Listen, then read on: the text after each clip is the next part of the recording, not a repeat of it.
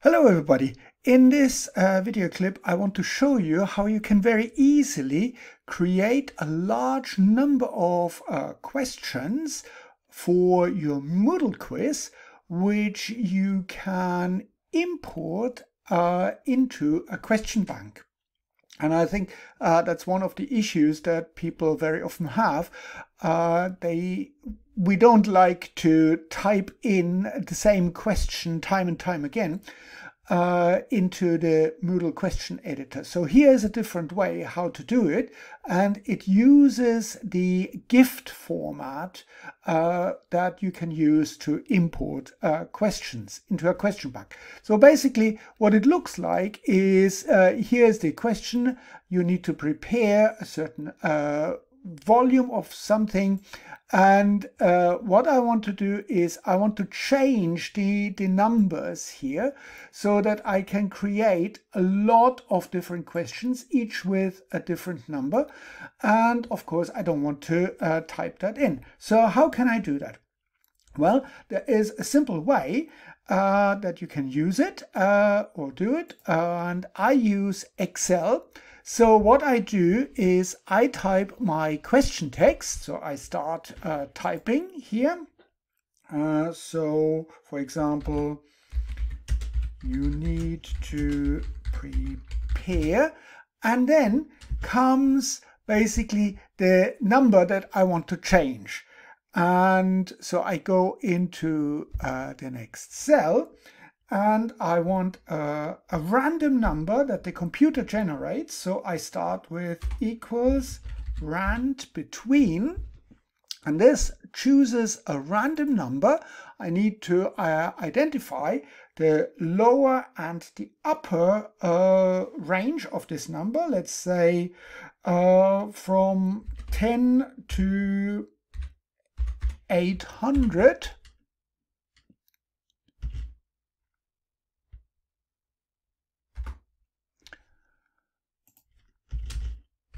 Milliliter, and I carry on with my question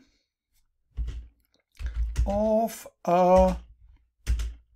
and I do the same thing for the molarity, equals rand between let's say 10 to 800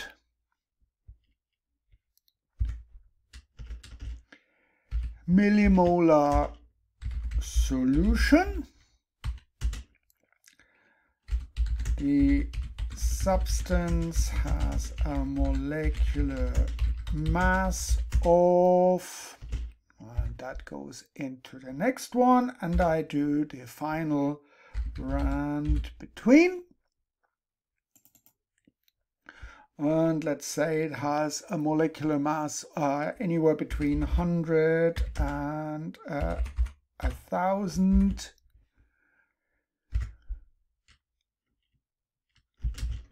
gram per mole. How much of that substance do you have to weigh in? Question mark. And now we want the student to put the answer into a new line. So what we do is, for Moodle, in order to use the gift format, we do \n and put in answer. And the gift format uses a very particular format. So the answer always has to be in curly brackets. So answer curly bracket, and to indicate that it is a numerical answer, it needs the hash key in place. And now we just simply calculate the amount that we would expect, so the correct answer, and we calculate that. And that, of course, is just simply equals the volume times the concentration times the molecular mass. And because we've got milliliter and millimolar, we divide it by 1000, and we also want to round it to 2 decimal places, so we use the round function of Excel, and we want this to 2 decimal places. So here we get the answer. So we would need 5,540. We made a mistake here. It's not divided by 1000. We need to divide it by a million. So 16.77. And that is the correct answer. And we want to give it with a certain tolerance. We can do that just by entering a colon and our tolerance is 0.1. And we close the bracket session. We give it a unit, gram, dot, and here comes a trick.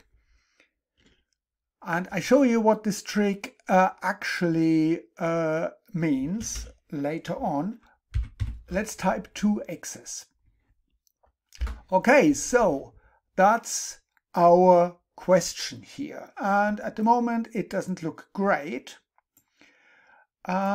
What we need to do is we need to put all these bits together that we've written here, and so that we can check that everything is all right.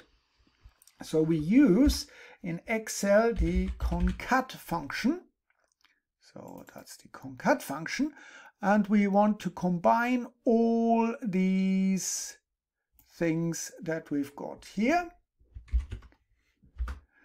And here we've got our question. And now let's see what this looks like. Yep, it looks like we've got everything in place. Wonderful. So all we need to do now is we just take this part here and we generate, let's say we generate 100 questions.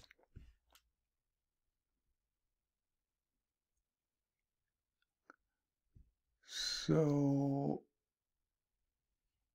let's do 100 questions. And what you see is we've got 100 questions, all with a huge variety of numbers and also with the correct answers here.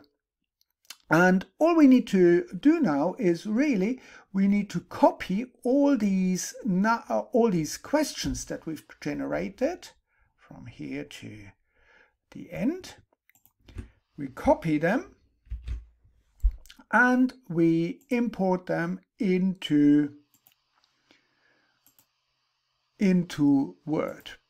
So here is our blank document. So we want to import them and we choose just the text only version. So that's our text only version. Now the problem is that GIFT format requires a blank line, an additional blank line between the two questions. And here is why I put the XX in. Because what we can do now is we can replace the XX with just simply an additional paragraph format, and that would be this carry paragraph, and we replace all of the XX's that we have. And what we have now is we have our 100 questions that we generated in the right format. So we've got the answer here, the correct number with a tolerance and even a unit. So what we need to do is now we need to save this in the correct format. So file, save as, and I just put that on my desktop. And here comes another trick. we cannot save this as a Word document. We have to save it as a plain text file. So here's a plain text. And let's call this, you need to prepare, let's call this solution questions. Plain text, save. And here comes the last bit that we need to consider. It will ask us what the coding format is, and we need to go to other encoding and use the UTF-8 encoding. That's the correct encoding, and click OK. And now we have a file. We have a file, solution questions, that is in the correct format, that contains all the information, and from here we can very easily import that into Moodle, into a question bank in Moodle. So I hope this helps, and thank you for watching.